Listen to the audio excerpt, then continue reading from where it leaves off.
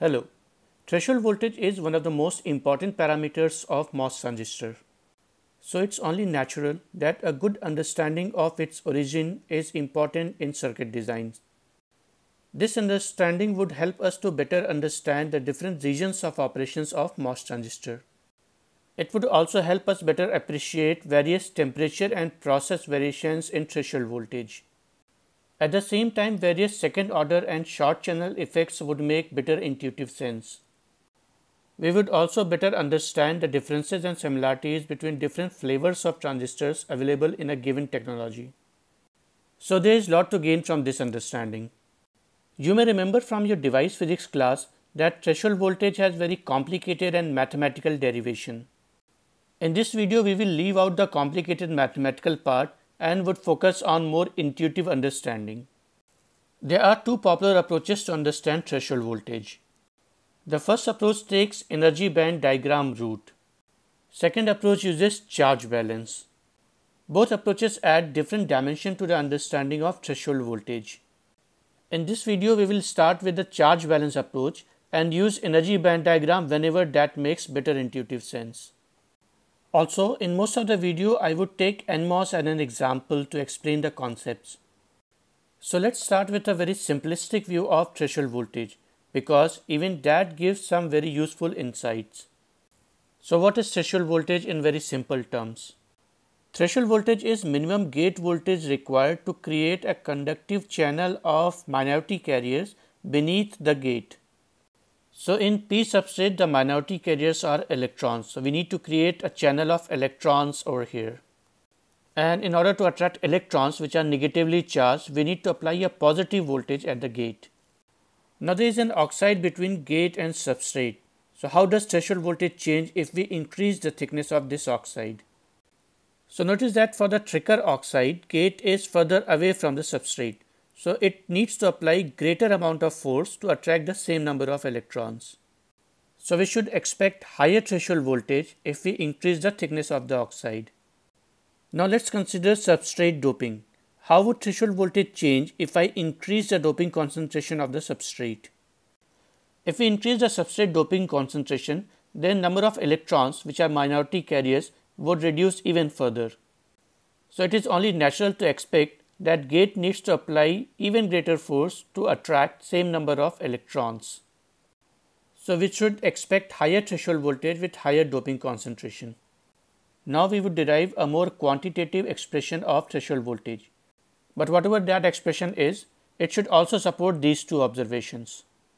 Now, in order to derive the basic expression of threshold voltage, we don't really need the whole of MOS transistor. We can actually work with a simpler structure called two-terminal MOS capacitor. So here is the two-terminal MOS capacitor. Here I have rotated the structure by 90 degree.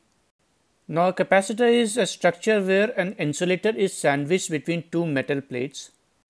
In the MOS capacitor, we have got one metal plate and the oxide, which is actually an insulator. But the second plate is not really a metal, it's a semiconductor, which is somewhere in between metal and insulator. And this semiconductor is what makes this structure much more interesting. So recall the basic operation of the capacitor, that if we apply a voltage at one terminal, say positive voltage, then it would create a positive charge on this plate, which has to be balanced by the equal and opposite charge on the other plate. The voltage drops across the insulator. Now before we apply a positive voltage across this structure, let's first apply a negative voltage and see what happens. This negative voltage would create a negative charge on the metal plate, and it would require an equal and opposite charge on the other side of oxide to balance this negative charge. Now since substrate is p-type, it has plenty of positively charged carriers in form of holes. So these holes would be accumulated on the other side of oxide boundary. Now this looks very similar to what would happen in a normal capacitor. And as a matter of fact, this structure would behave like a normal capacitor if we apply a negative voltage across it. This region of operation is known as accumulation. If you see poly-well capacitor in your technology device list, then it is using accumulation region of operation. Now let's apply a positive voltage and see what happens. A positive gate voltage would create positive charge on the metal side, and it would require an equal negative charge on the semiconductor side. This negative charge is created in two steps. In the beginning, the holes which are positively charged majority carriers will be driven away from the oxide semiconductor boundary, and this would leave the negatively charged acceptors ion behind. These negatively charged ions would provide the charge required to balance the positive charge on the metal side. But there is a difference between charge in the metal side and charge in the semiconductor side. While charge on the metal side is concentrated in very thin sheet, charge on the semiconductor side would be more dispersed. And as a result, unlike a metal-metal capacitor where all the applied voltage dropped across insulator alone, in this case some voltage would drop across semiconductor as well. And if we plot the voltage profile across this MOS structure, it would look something like this. So total voltage Vg is divided between the oxide voltage psi ox and the silicon voltage psi silicon. Psi silicon is the voltage across oxide semiconductor boundary, and it is also known as surface potential. If we keep increasing the gate voltage, then eventually it would create a thin sheet of electron channel on oxide semiconductor boundary by collecting whatever minority carrier electrons are available. Now the question is, what value of this positive gate voltage is termed as threshold voltage? Now this is the part which I feel is better understood in terms of energy band diagram. Recall that semiconductors have a conduction band and a valence band which are separated by an energy band gap. Fermi level is the energy level where probability of finding an electron is 50%. So in an undoped semiconductor, where there are equal numbers of electrons and holes, Fermi level sits almost in the middle of conduction band and the valence band. In the p-type semiconductors, where electrons are minority carriers, the probability of finding electron at higher energy levels is pretty low, so Fermi level comes down. Higher the doping concentration, lower the Fermi level moves. Similarly, for the n-type semiconductor, Fermi level moves up. In a nutshell, Fermi level gives the relative concentration of electrons and holes at a given point in the semiconductor. So if the Fermi level is below the intrinsic level, then there are more holes than electrons, and if it is above, then there are more electrons than holes.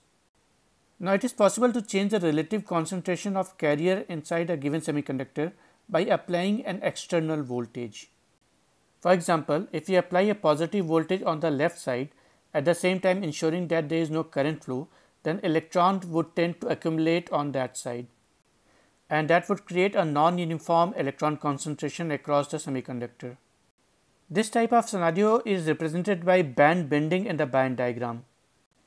So here this red bold line shows the band bending in response to a positive voltage on the left side, and this green line is the Fermi level of the p-type semiconductor. So you can notice on the left side that because of this bending, Fermi level now has come in the middle of the conduction band and the valence band. Now if this voltage is increased any further, the Fermi level will go above the intrinsic Fermi level, and that means in this region the p-type semiconductor would actually look like an n-type semiconductor. Now let's start with a p-type silicon where Fermi level is phi f below the undoped Fermi level. Now threshold voltage is defined as the value of gate voltage which causes so much band bending at oxide semiconductor surface that Fermi level comes phi f above the undoped semiconductor Fermi level. Now this is a very important point, so let's try to understand it again. So we started with a p-type semiconductor with some phi f value. Now we applied a positive gate voltage which caused some voltage drop across the semiconductor. In terms of energy band diagram, this means bending of the energy levels. So higher the gate voltage, higher the voltage across semiconductor and bigger the bending. Here at the oxide semiconductor boundary, Fermi level is actually much above the undoped Fermi level. And if this level is also phi f, then that particular gate voltage is the threshold voltage. In other words, at the surface, this p-type semiconductor is as much n-type as it was p-type to begin with. Also, it is easy to notice that at threshold voltage, the total band bending is 2 phi f. That means the surface potential is also 2 phi f. So in yet another words, threshold voltage is the gate voltage which causes a surface potential of 2 phi f. Okay, so we have figured out one part of the threshold voltage, which is 2 phi f, and it depends on substrate doping concentration. Higher the substrate doping concentration, bigger this voltage, and this incidentally matches our previous understanding. So how about the second part, which is the voltage across oxide? Now the voltage across oxide is simply the charge across oxide divided by the oxide capacitance. Now since both these quantities are proportional to the surface area, we can take area out of the picture and simplify the things a bit. So this prime symbol indicates the quantity of the unit area. As we have discussed earlier, charge in the semiconductor side is made of two components. The charge due to immobile acceptor ions, which is also known as depletion charge, and charge due to minority electrons, which is also known as inversion charge. Now this is where the mathematics becomes really complicated. Fortunately, we can make some reasonable assumptions and keep things simple. The first assumption is that we can ignore the charge due to minority carrier electrons for the calculation of threshold voltage. Now this is a reasonable assumption because substrate doping concentration is not very high. So by the time we reach the threshold voltage, the electron concentration has not built up sufficiently. That means the charge is dominated by the depletion charge. So how do we calculate the depletion charge? If substrate doping concentration is Na, then the depletion region charge density will also be Na. So if we somehow know the width of this depletion region, we can calculate the total charge. Now if we look carefully, this depletion region looks very similar to the p-type depletion region of a p-n junction diode. In fact, this depletion region is known as field induced diode. So we can use the p-n junction formula to calculate this width. So after putting the equation of D and some simplification, we arrive at this equation. Here epsilon Si is permittivity of the silicon. Now for a given technology, this term is a constant and it is known as body effect constant. So now let's come back to our starting equation.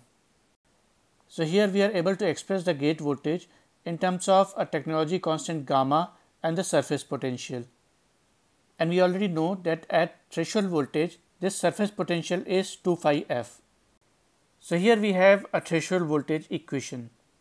Now notice that as we increase the gate oxide thickness, the oxide capacitance reduces and in turn the gamma increases.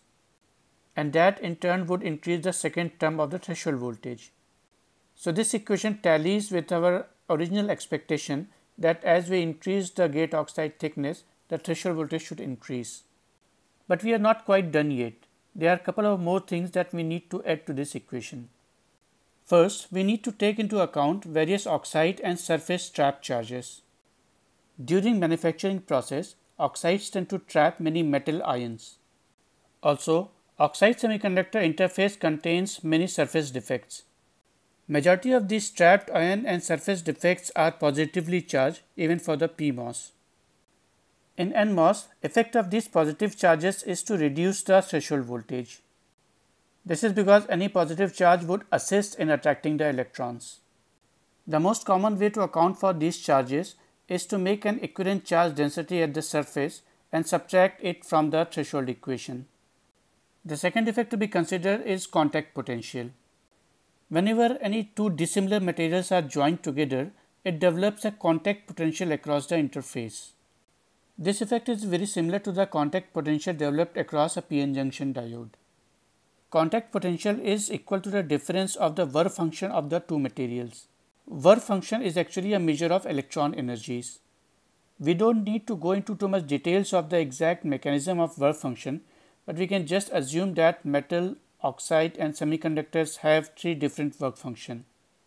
So the first contact potential will be developed at this interface and other contact potential will come here. So if we take a trip from metal to oxide to semiconductor, the oxide work function will cancel out. We need to add this contact potential to this overall threshold voltage equation. These last two terms together is also known as flat band voltage. And here is our final equation of threshold voltage. There is still much to discuss. For example, the numerical values and meaning of these terms, the temperature and process effects, and various flavors of MOS transistor which are available. and that would be the topic of the next video. So for now, post your comments below and thanks for watching.